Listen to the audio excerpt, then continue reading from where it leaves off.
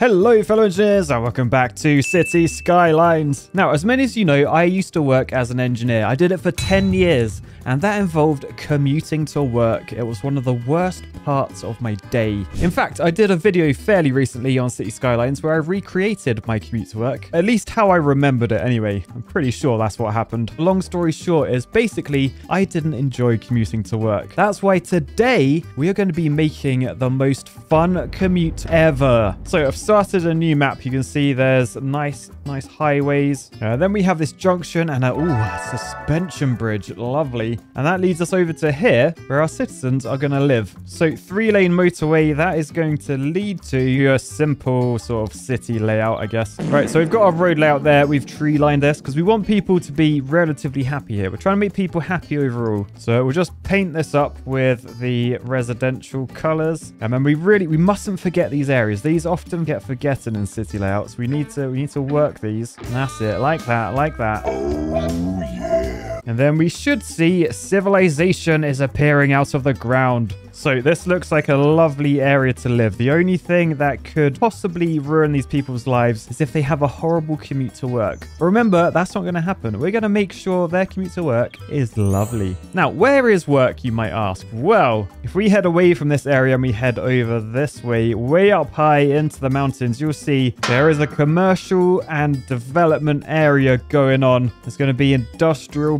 buildings, offices, factories, all the jobs you could possibly want. The trouble is, we've got to commute from there. So first off, what I want to do, because there's loads of cars coming in, we know that nearly everyone here has a car already. So the first leg of the commute will be via road. Before we get too far, I have noticed a few issues with this area, so I might just want to quickly plop the essentials down. Even if you ignore the stinking burning tip, it's still a lovely place to live. Right, leg one, the highway. Now, seeing as I pretty much designed highways on a daily basis for 10 years of my life, oh, it's so long. Now, I know what makes a good highway.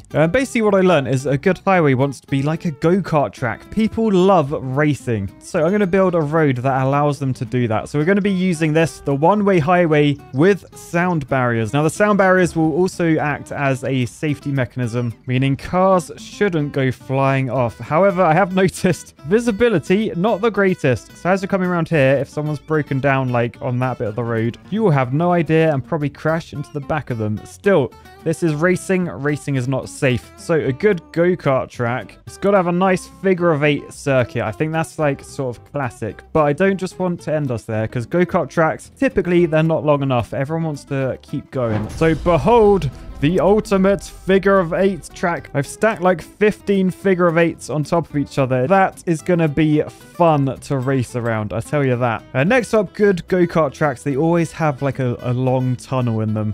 People want to feel like they're racing around Monaco in the Grand Prix. Do a nice curve, and then we should end up about there. Lovely. And then this is where a finish line is going to be located. So the racetrack will go straight through the arch, and whoever gets through it first wins. Just to get rid of that really annoying sign, I am just going to join this road up so that people can go visit this. They can go look at the finish line, cheer on their mates as they come along and stuff. But from here, this is where our second leg of our commute is going to be. Now, much like my commute, I used to go-kart my way to a car park where I'd then board a train. So let's build a train station. Boosh. And it's got a car park, one that was probably designed by an architect looking at that. But we've got our train line in, and we are going to use this to get across the water, but also to have a lot of fun. Now, first things first, I think the most fun thing you can do on a train is go across a massive bridge. Gonna be so cool. I'm sure that's what everyone says.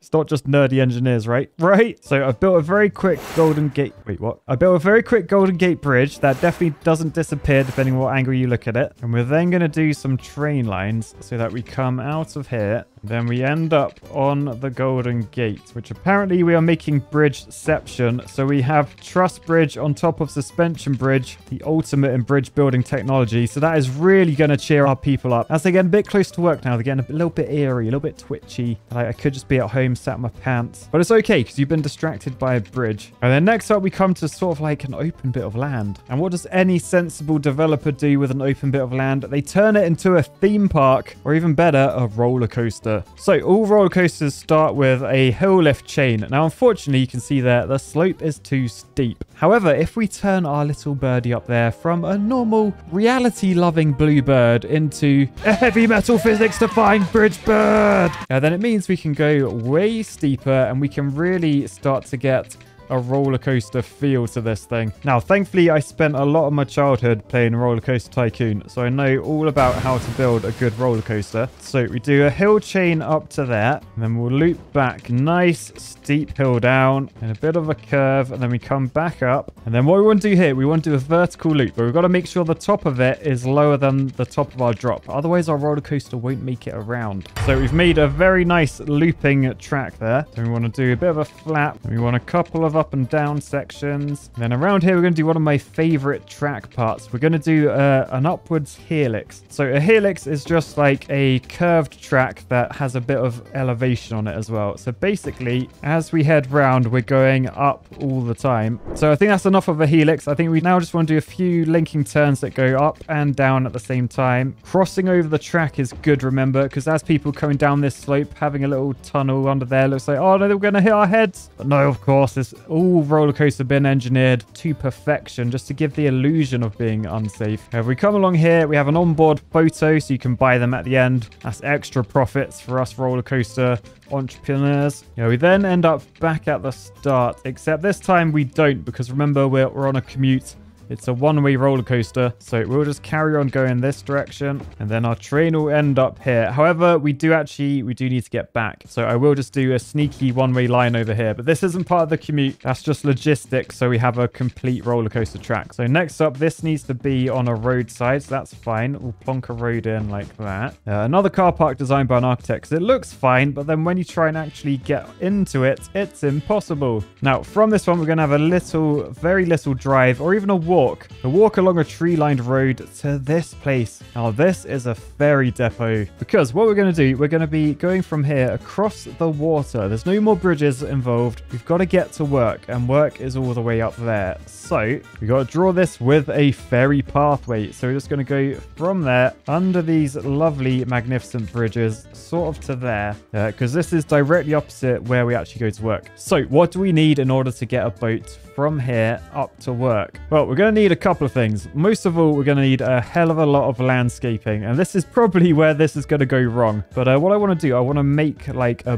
bay that we can put a ferry depot in. So if I find the contour that's sort of, yeah, maybe so that major one, if we right click like there, that set the level. And then if we go from like there-ish, we can sort of create a dam. So that finishes there like that, lovely jubbly. And what I'm hoping to do is, I've never actually done this before, but I'm hoping to go into water, select place water source, and then in here I should be able to click, and then I can drag up and down. So if I drag down, we should fill that up to water like that. So if we look at this and then press play, there we are. We have made water, and hopefully none should leak out, assuming our dam calculations were correct. Oh, balls. How did that happen? Well, actually, no, I think it's fine. I think it's fine. We got some runaway water, small little tidal wave heading down, but look, it has actually stopped. So what I'm going to do up here, we're going to shove our ferry stop in like that, and then we're just going to connect this up to our roads so that people can get to work. Although, oh, there's a bit too much water. Excuse me, who's in charge of this water level? There you go, it's going. So quickly draw a road, sorted. Okay, so that's good. What isn't good, our place of work, it's screaming for employees. Don't worry, they're on their way soon. But first, we've got to make sure it's fun for them.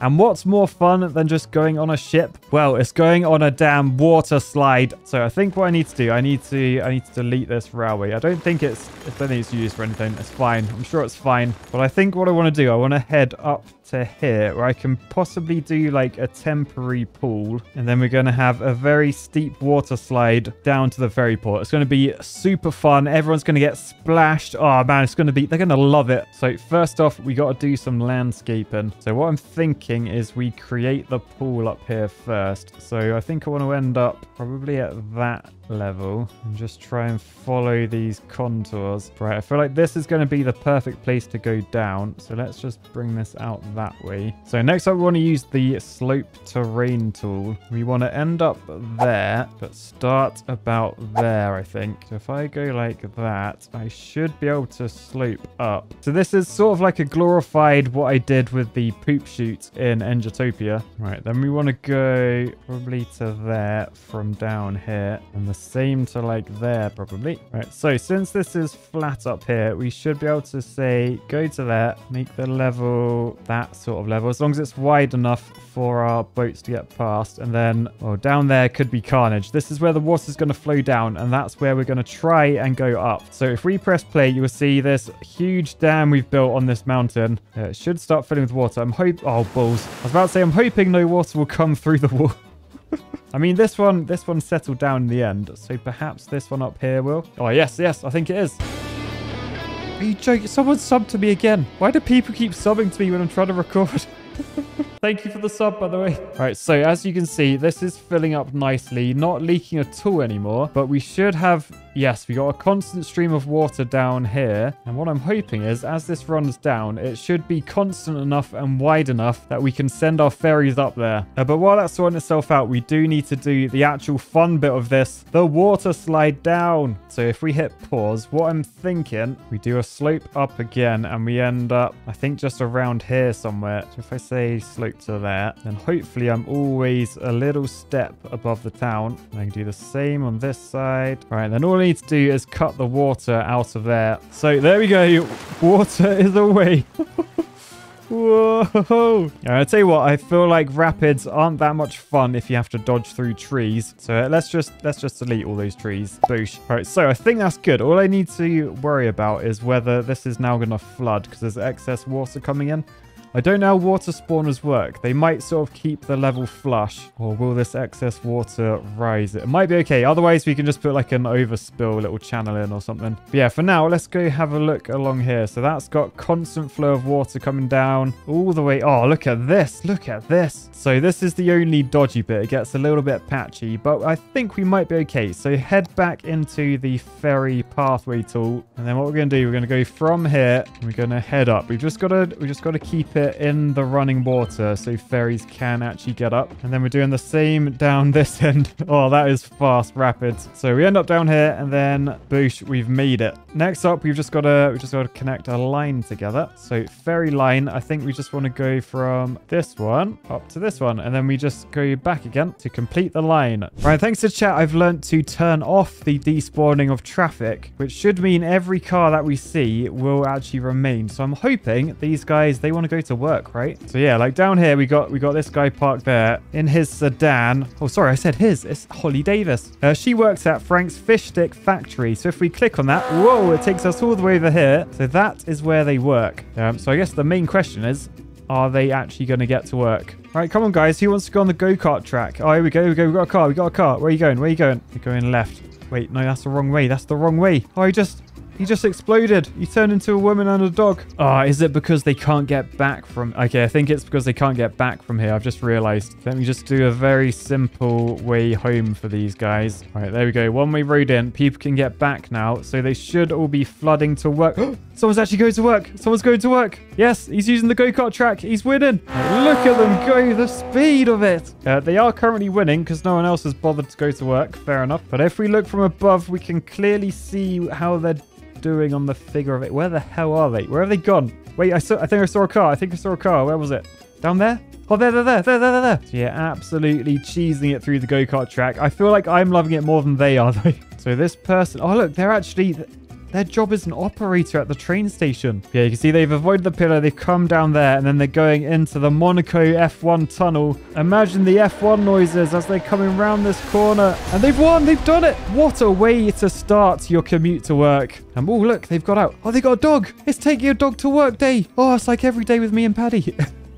He always comes to work with me. Oh, look. Wait, that's not a dog. That's a giant cat. Why is your cat so big? Why did you take it to work with you? That's weird. Anyway, the good news is there are actually loads of people. Oh my goodness, there's loads of people using it now. I think we just had to wait for that one person to get to work because they were the train driver. So, of course, we need a train driver before we can actually drive the train. Now, oh, look, some people...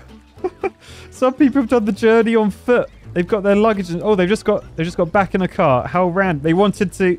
I know what they wanted to do. They wanted to look cool. They wanted to cross the finish line while walking. Like, yeah, we did it walking and we still came in the top 3. So when people get to the finish line, like run backwards because they think they're hard. Anyway, yeah, lots and lots of traffic on its way to work. Oh, they look like they're having a blast. I'm not going to lie to you. So they're all coming through now. There's lots of people getting out their cars and then getting in their cars after they've gone through the loop. Don't really understand that. What are you... It's still tourists, isn't it? Oh, that person just fell through the road. Oh, look, some people are falling through. Anyway, everyone's sort of turning up now. So I presume... Is there a train going to appear? Wait, what's happening? Why are you all going up there? Oh, they've all gone to go cheer their friends on. Oh, that's nice. That is nice. Sadly, though, no one wanted to get onto the train. They've literally all just come to this place. I mean, to be fair, it's got a banging view. Like, you got the arch above you. You got the finish line of the go-karts. And then looking out there, you've got the Golden Gate. You've got the roller coaster train. Yeah, maybe they're just, like, looking at it like, oh, I can't wait to go on that. Right, so... So I couldn't get this to work. So I asked my buddy Biffa, Cities Skylines Pro. I asked him, any chance you could have a little look for me? And I just sent my save file to him. And he just replied, if you don't hear from me again, you know I couldn't take it. He's a very sensible city builder. He doesn't really believe in roller coaster commutes. But yeah, shout out Biffa. What a legend. What a legend. Right, so he's only gone and done it. That Biffa, he's not just a pretty face. I mean, I won't lie, this isn't the best looking loop in the world. It does actually work now. So if we head towards the bridge, we have our first train heading along the Golden Gate. People thought this would never happen. Oh my god, it's going so fast. It's going so fast. It's heading up the chain lift. You're meant to go slower up the chain lift. Oh, look at this. I can make this behave like a roller coaster. I can set speed limits. So yeah, we want it to be going slow around here. And then as it goes down the drop, it's going to get faster and faster. So here we are following the train. Look at the roller coaster beneath. So everybody on board, please raise your hands as we head down the first hill because there will be a photo taken at the bottom. So ready for this? We're heading down the hill. Oh, I think we're stuck from the back of it. The train's too long. This is meant to be like max speed. It's moving more like a slug than a snake. Anyway, all right, here we go. We're off. We're off. Get some speed. Do the loop. It's doing the loop. It's so terrible. No, they're having fun. They're definitely having fun. They're upside down right now. Just ignore that they're not upside down. They're doing a loop. All right, so we've just done the loop. We're then heading up the next slope. So this should slow us down. So we're going quite fast. We want to slow down. So this section, we're sort of like, oh, man, that loop was insane. We need to relax a bit. We need to relax. Oh, no, we can't relax because there's a load of hills coming. They're going to be insane. Look how fast we're going. Maybe if I play this back at like 3 times speed, it might look better. Oh, yeah, there we go. That's what we needed. 3 times speed. That's better. So now we're entering the helix. And then as we sort of wrap around here, we should lose some speed. We'll get slower and slower as we reach to the top. Very exciting, but a very sort of like it starts off exciting and like, oh, actually, this ain't so bad. I'm not going to die. So then we head along this bit under there as another train's coming down. That's cool.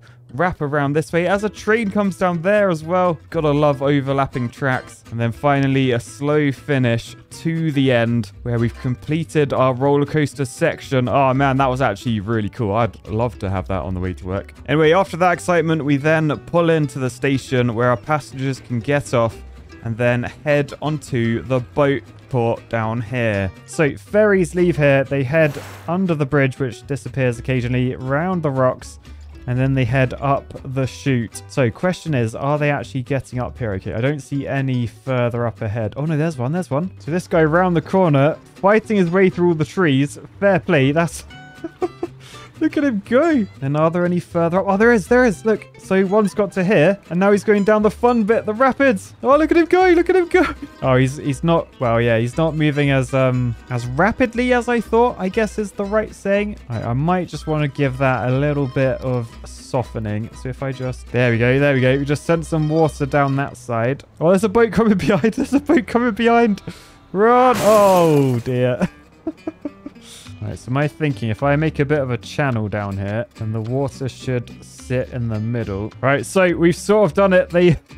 It's not quite the super fun water slide that I envisaged, but hopefully they can get back up, and then we have actually achieved. Yes, go on, son. Go on, son. Right, he's made it back. He's made it back.